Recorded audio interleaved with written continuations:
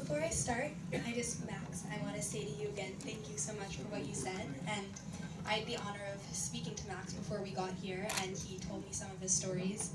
And for me, it's just so inspiring that you're able to come up here and captivate people and give so much of your knowledge and your inspiration. I mean, I wanted to take a cab here, and he said, no, we're walking. So we walked here in the cold with our heels, but you're so full of life and so amazing, and so thank you. I just want to thank you. So the song that we're going to sing is called What Will Become of All the Memories, and it basically talks about what will happen when we don't have the privilege of listening to survivors and hearing their stories from their own eyes and from their own experiences. And so I'm an alumni from the 2012 March of the Living, and for me it was such an inspiring and awakening experience. But the greatest thing for me was being able to experience it with the survivors, and to hear their stories, and to see them, and to experience it with them.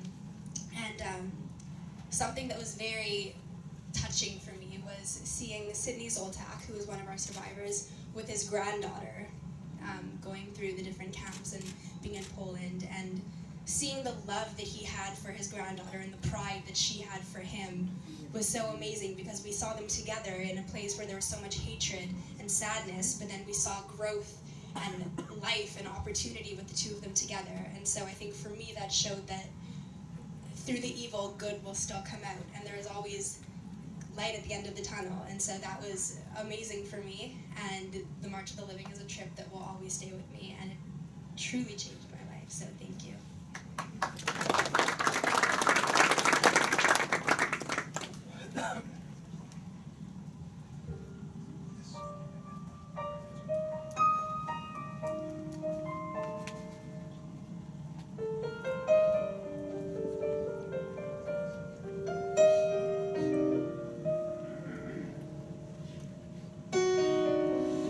I'm a very tired, old and